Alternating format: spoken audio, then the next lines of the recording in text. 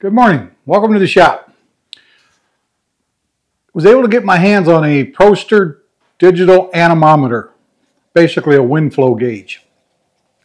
We're going to find out the difference between the airflow coming direct out of the dust collector to the end of my 12-foot total run of hose. I'm betting there's 120 to 150 cubic feet of difference between the two. So let's see what we come up with. Maybe we can figure out a better way later down the line to correct it.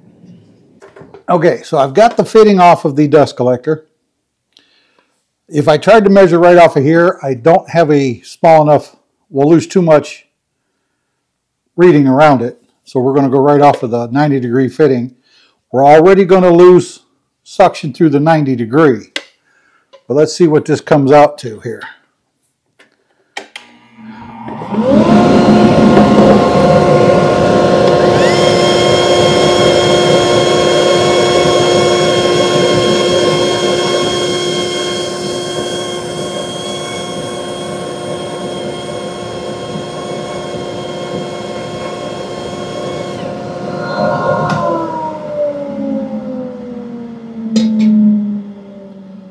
Okay,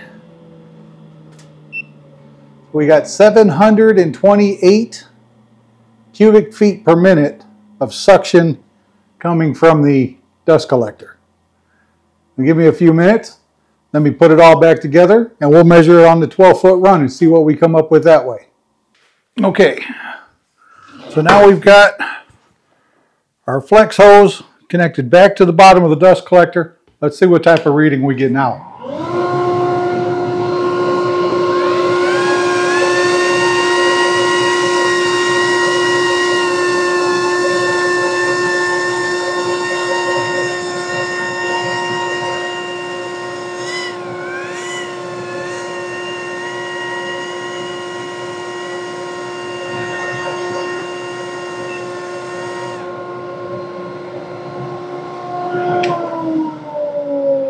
Okay, so the max I got there is 635. So we're an easy 100 cubic feet per minute less connecting to a hose. And now I wonder if I stretched it out a little bit, if that would make a change. Well, I'm going to try that real quick.